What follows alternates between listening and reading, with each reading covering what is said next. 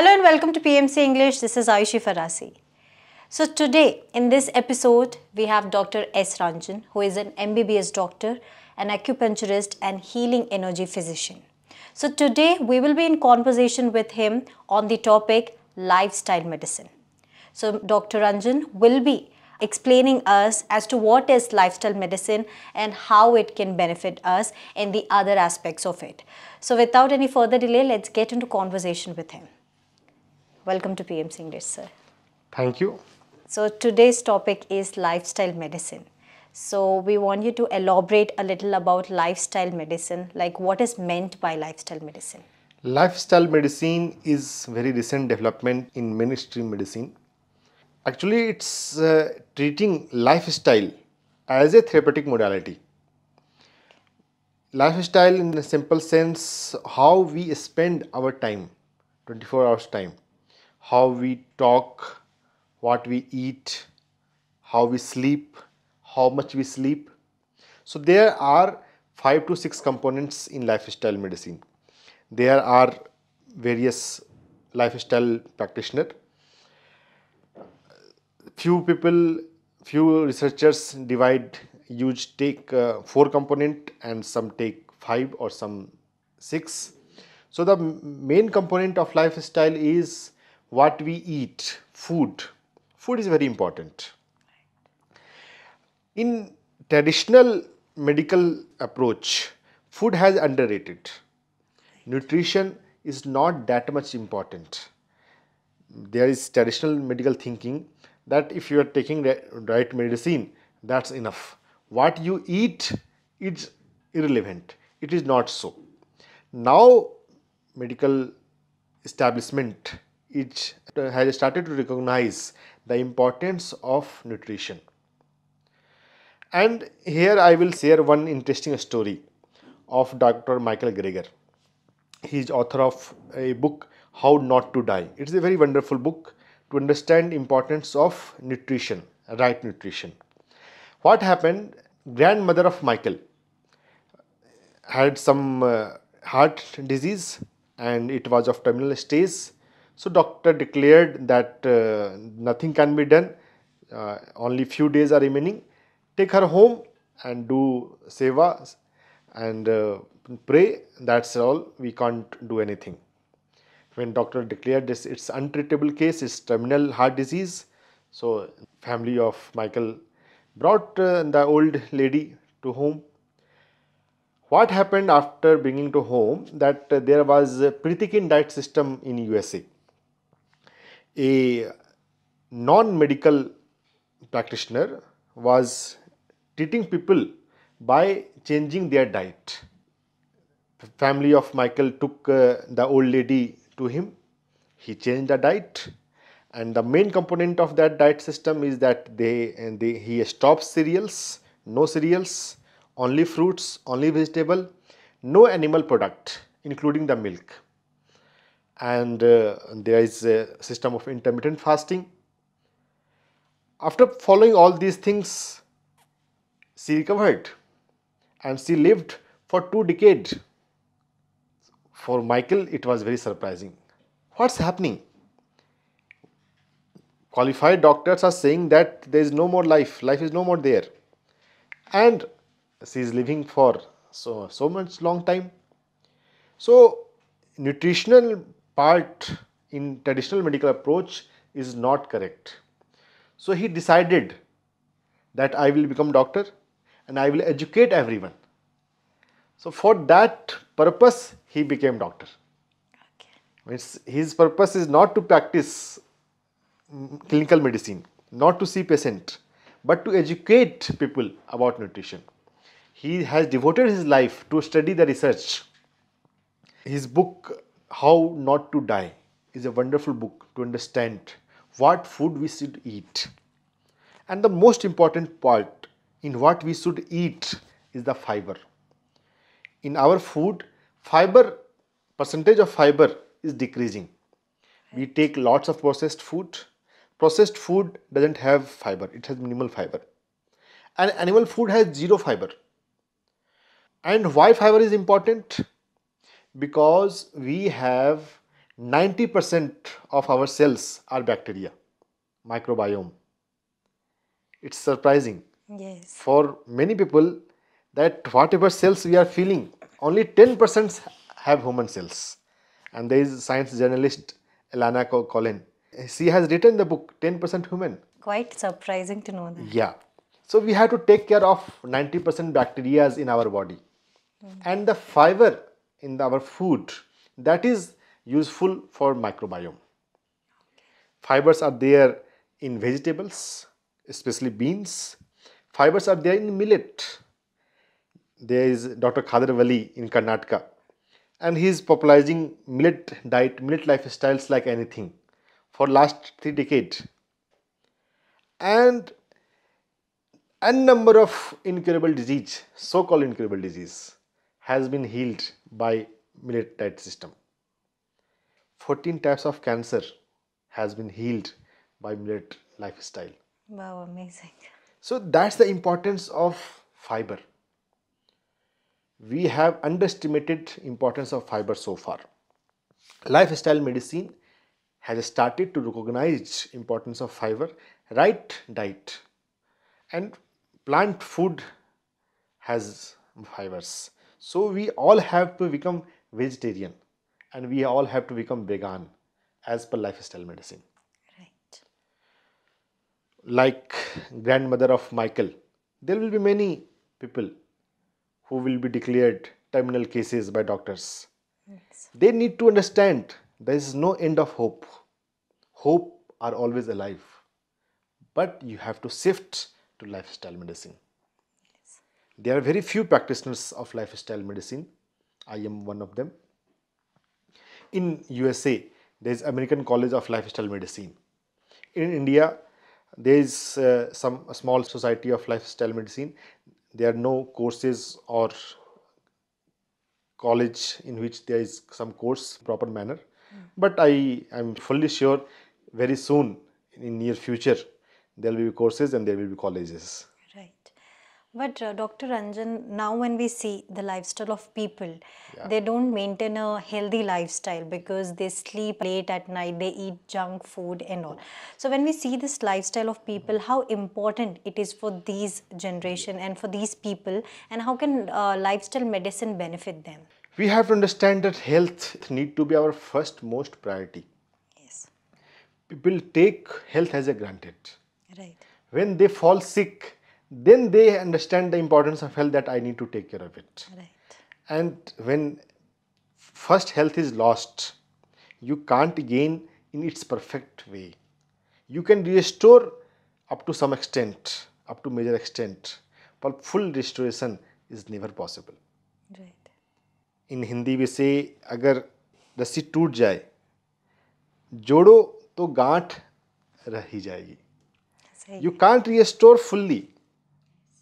So we have to take care of health on priority basis. Yes. And people are not aware in our society. This is our culture actually. We practice what our parents are practicing. We practice what we have shown in television. We practice what our peers are doing. Human is basically emotional being, Right. emotional animal. We have herd behavior. We follow the group, what other people are practicing. Right. Yes, when our consciousness elevates, that will be a different topic, the importance of consciousness. Then we start segregating ourselves from the group. We develop independent thinking. And then role of spirituality will pitch in. Yes. For that we will talk some other time. Even understanding lifestyle medicine is so important. Besides food, we have to understand sleep. What's happening? In ancient days when there was no electricity, people used to sleep after the sunset. Yes. I have done my 10th from a village. There was no electricity. Till 10th, I have studied in natural light only. So, if you are using some artificial oil lamp, so you will hardly by 9 the village sleeps. But in city, since electricity is available, and after coming of internet and mobile, we have forget the importance of natural biological cycle. Right. In our body, there are hormones, and hormones follow a pattern, biological pattern. With sunset, our body becomes more active. Digestive fire is more active when there is daytime. In sleep time, when we have to sleep, we have to take rest, some different phenomena happens in body level. So we have to respect our biological clock. In our pineal gland is an important hormonal gland in our brain. Right.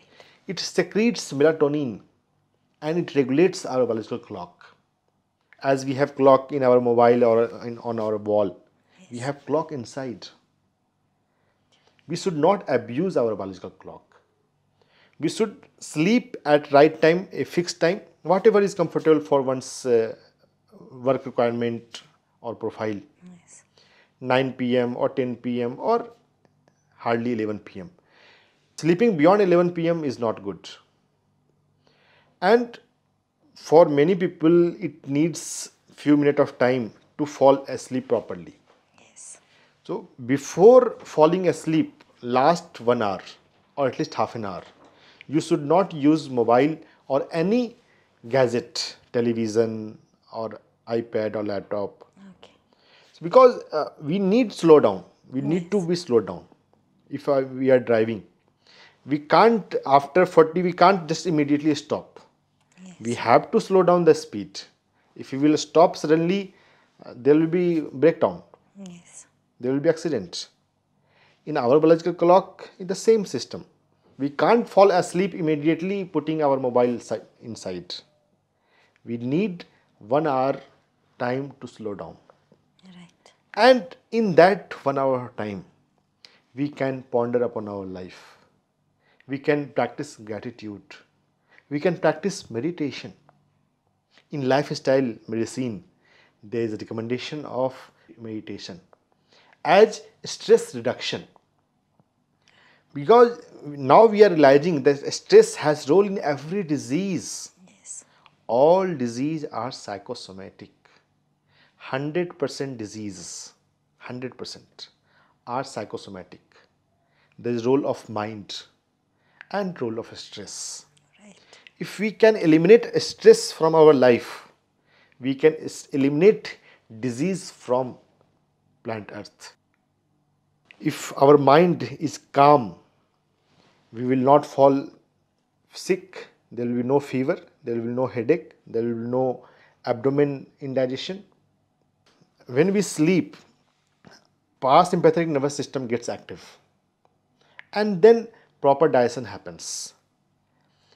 In metabolism, anabolism and catabolism, there are two components.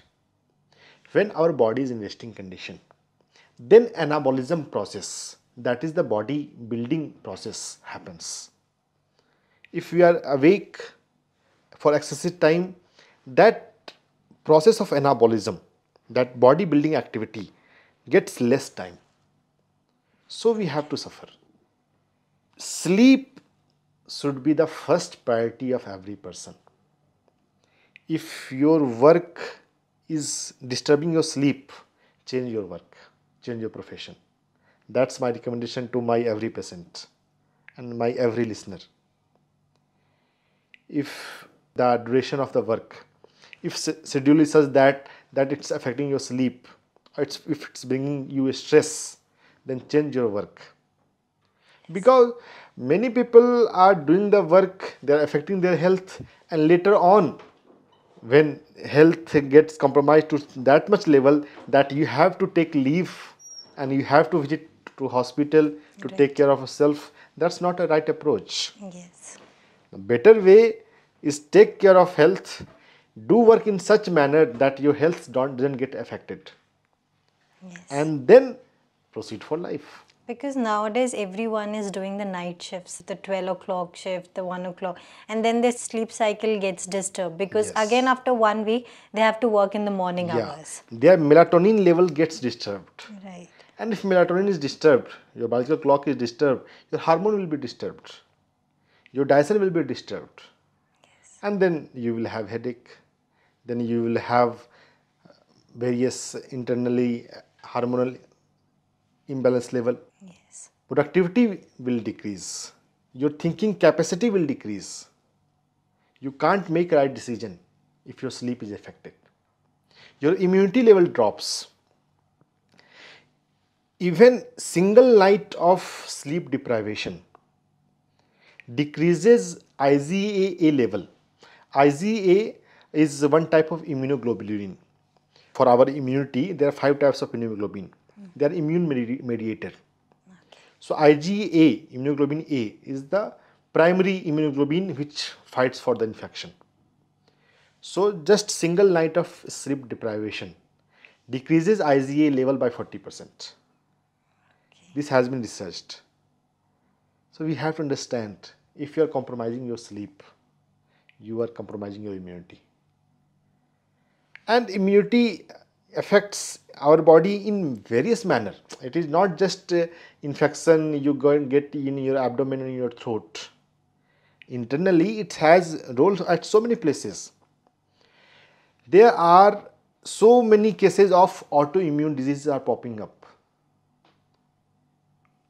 In medical practices, it is a quite laughable situation that when we are not able to control or manage, there is labeling of autoimmune disease. What autoimmune disease is that our own cells are fighting with our own cells. Immune cells need to fight to the exogenous cell. Means those antigen which is coming from the outside, some bacteria or some foreign molecule. But when it gets confused, it starts fighting with our own cells. And why this confusion is there? There are so many autoimmune diseases, Crohn's disease, Hashimoto. Why? Because we are confusing our body cells. And there is also role of what we eat and right amount of what we put in our body. In Indian system, in our culture, ahar, in the word of food is ahar. Whatever we take, it is not just that macro food. What we listen, what we hear, what we absorb from our environment, everything comes in the category of ahar or bhog, that is Sanskrit word. So we have to take care of what we are giving to our body system. So in autoimmune disease, from the lifestyle medicine perspective, there is a notion that we are putting the clutter, excessive clutter in our system. So if we can detox our body and we can detox our mind, we can heal autoimmune disease.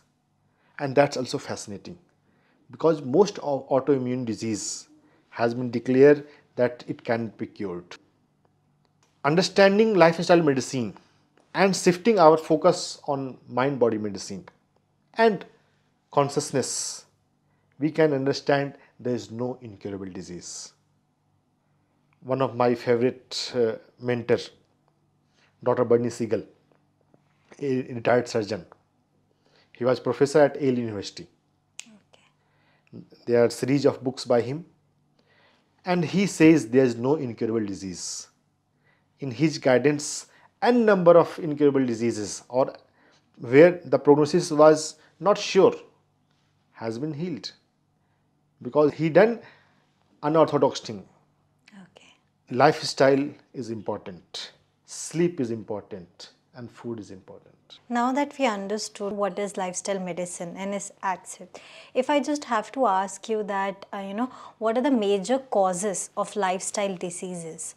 If you can just elaborate us on that. the major causes which causes this lifestyle diseases? Taking spirituality or consciousness in consideration, it is ignorance. Ignorance of importance of sleep, of food, of not taking stress, of body movement or exercise. We have become very sedentary. Right. Our city culture, our movement is very limited. Yes. In lifestyle medicine, there is recommendation of walking of 10,000 steps for every human being. But very few people are walking 10,000 steps. If there is active walking in your life or active walking routine, then it's okay. But most people are not walking that much. They are not that much active. So here I will quote Linda Goodman, a spiritual author. She says, walk as much as possible. What we have tendency that we seek comfort. Yeah. We have to walk least, but that's affecting your health. Walk as much as possible, at least 10,000 steps. This 10,000 steps can be correlated with half an hour of walk. If one person does walking of half an hour, then it's almost equal to 10,000 steps. Deepak Chopra writes in his book, Super Genes. Deepak Chopra is very influential alternative medicine practitioner. That if someone can't give half an hour for walking, he or she can jog or run for 15 minutes. When we are jogging or running, then in less amount of time, we can do more movement. Yes. And even someone is not able to do jogging or running, we can practice active walking whenever possible. Just taking stairs instead of lift. Don't put water bottles near your seat. Go to water cooler to drink water whenever you have to take water. Yes. That's simple measure. And in our Indian culture, we had practice of sitting on the ground. We can practice at home. When we sit on the ground and when we stand, at least one movement is happening. Yes. So, small things matter. We have to be more active. And those who are conscious, they can practice yoga or exercise. In lifestyle medicine, they says exercise is medicine. Yes. If we can put exercise as a pill, it will be most sellable pills. Right. So, exercise is important. Basically, body movement is important. We should not sit, we are sitting excessively. And we are sitting in wrong manner. Yes. Whenever we have to sit straight. Our spine should be straight. We take maximum comfort and luxury. Right. It's affecting our health of our spine.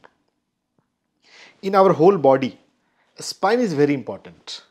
If our spine is straight, we will be healthy relatively for more time. Okay. So we have to sit properly, we have to sleep properly. Yes. In yoga, there is savasana. We lie down in a straight posture. Yes. Before sleeping in the night, we should practice savasana for 2 to 5 minutes. In that way, our posture will be right. And then you can sleep in your way. At least once your body will be straight. Yes. This is a very basic thing, but very important thing. Food, sleep, exercise, and there is role of love. Yes. There is one Dr. Dean Ornish. Yes. He is working to reverse coronary blockage, heart blockage for last 40 years successfully. He has proved that for reversing the heart blockage, for healing the heart blockage, medical intervention is not necessary. by changing your lifestyle, even severe level of coronary blockage can be healed. He has published his research work in almost all medical journal, in all reputed medical journal, like American Journal of Cardiology, JAMA, Lancet, Journal of American Medical Association is JAMA. Yes. And he has written book, Reversing Heart Disease. He called himself no doctor, no medicine, no surgery doctor. And interestingly, his lifestyle program, insurance company fund for his lifestyle program because it works.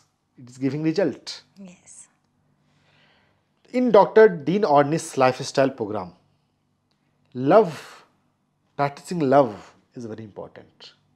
How you treat your fellow beings. We have to give love. And I will quote Louis Hay here, who says that before giving love, you need to practice self-love. So self-love and giving love. And it lengthens our telomere. Telomere is end part of chromosome. And there was Nobel Prize for research on telomere to Elizabeth Blackburn. And she has written one beautiful book, Telomere Effect. Very soon, every doctor will talk about telomere. In every disease, it shortens. It shortens naturally as well, as per the due to aging process. But if there is any disease, it shortens rapidly. So each part of lifestyle has been researched that what's its effect on the telomere length. Like practicing love, giving love, volunteering for some community service. Elizabeth Blackburn writes in her book, The Telomere Effect. If you volunteer for some community work, if you help your neighbors, your telomere will be lengthy. It's very interesting. Yes. In spirituality, we say that you should serve the society. And it's coming in medical practice as a telomere effect. Okay. So practicing love, giving love is so important. If we are just concerned for our life, if you are being selfish, in our narrow mindset, we think that I will be well. Yes. But from lifestyle medicine research, from telomere perspective, you will be not well. You will be well if you will take care of your fellow beings, your community. So every person should take part in community work, in community service. And in PSSM, we call it do teach meditation, do service, spiritual service. It's very important from health point of view as well. Also, Dr. Ranjan, we have been hearing about prevention is better than cure. Yeah. So, what is the difference between prevention and now that lifestyle medicine is coming? So, what is the difference between both of them, the preventive method of this and the lifestyle medicine? Approach is same in prevention or lifestyle treatment. Yes. Prevention, when you are alert that I should sleep on time, Yes. by 10 p.m. I will switch off my mobile and I will sleep after a little bit of meditation. If you are doing it before any medical call, Yes. any recommendation by any lifestyle medicine practitioner, lifestyle medicine doctor, Yes. then it's prevention. But if when you have some joint pain or back pain or some headache and you are going to your doctor, and if that doctor know about lifestyle, very few doctor is aware of lifestyle medicine so far.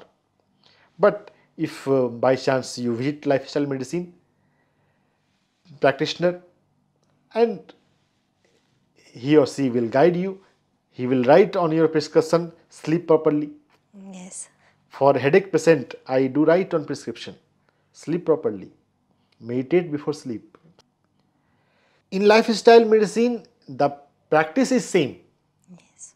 But when you are doing, if you are doing all the things before going to doctor, then it's prevention. Yes.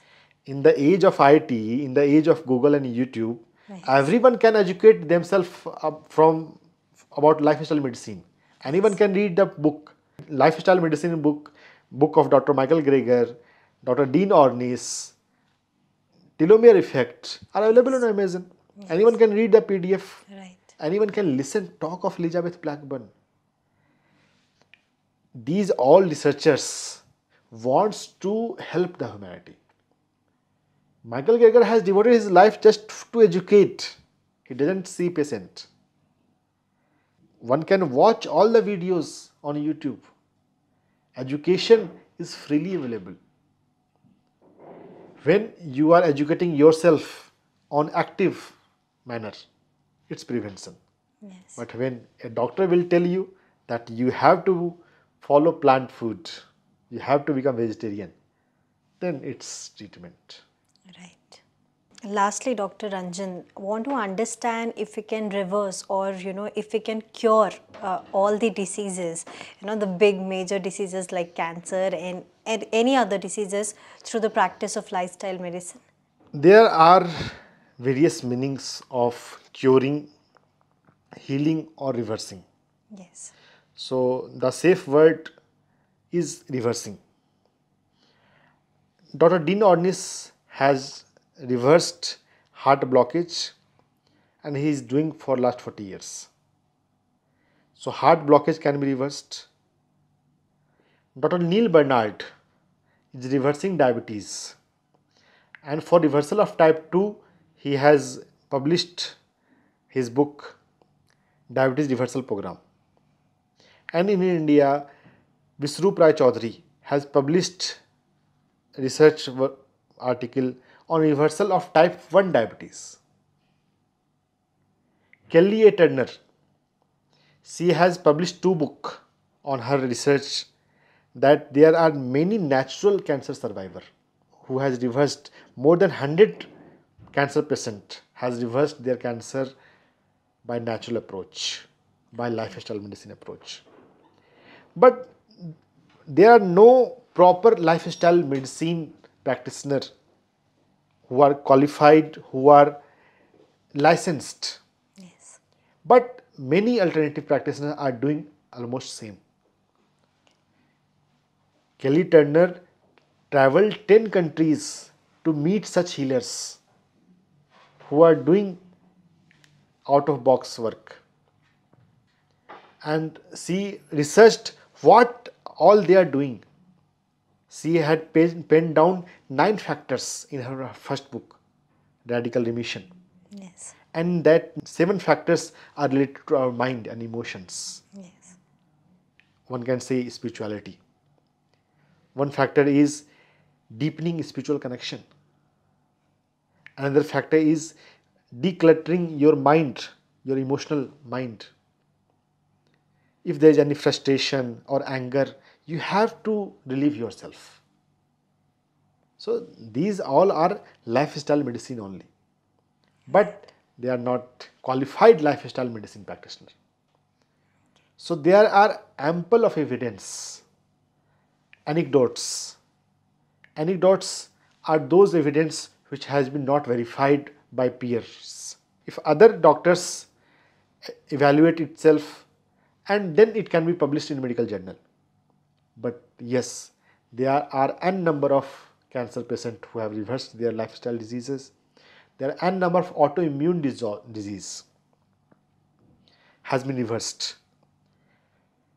Ankylosing spondylitis is a one autoimmune disorder. One person got diagnosed with ankylosing spondylitis, and for ankylosing spondylitis there is no cure. He had pain. He researched by himself that what I can do, and he found that laughter will help. So he started watching comedy movies. Okay. And when he realized that when he laughs properly, then he doesn't experience pain for next 2 hours. He did research on his own body. Yes. And he healed his ankylosing spondylitis. He has published even book on his experience. So for no disease, anyone need to lose the hope. We always have a choice. Always there is hope. And every disease can be healed. And in medical language, we can say we can improve quality of life in every cases. Healing or curing is some dicey word. When we have results on clinical level, on report level, and on consistency level. For cancer, one has to supervise for 5 years. If 5-year survival is there, 5-year remission is there, then they will say in medical manner that is and be healed. Okay. For that we need lots of support, lots of research work, investigation, documentation, publication of research. So lots of work need to be done.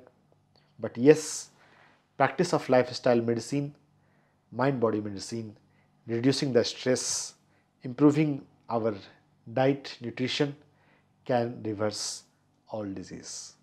There is no incurable disease. My favorite word by my favorite doctor, Dr. Barney Siegel. Thank you so much, Dr. Ranjan, for enlightening us on the topics that we never knew about through the wisdom that, people are not aware of, and they keep on living a lifestyle which is very unhealthy for them. So thank you so much for giving us this wisdom today, and we will discuss more about the lifestyle medicine in the coming episode. Thank you so much for joining. Thank you. So viewers, today we were in conversation with Dr. Ranjan, and I hope that the wisdom that he has shared with us, how we can live a very healthy life and how we can prevent certain things in life so that we can lead a very healthy lifestyle. So I hope that this session would be helpful to all of you. If you have any queries, you can comment down in the comment section. Thank you so much for watching PMC English.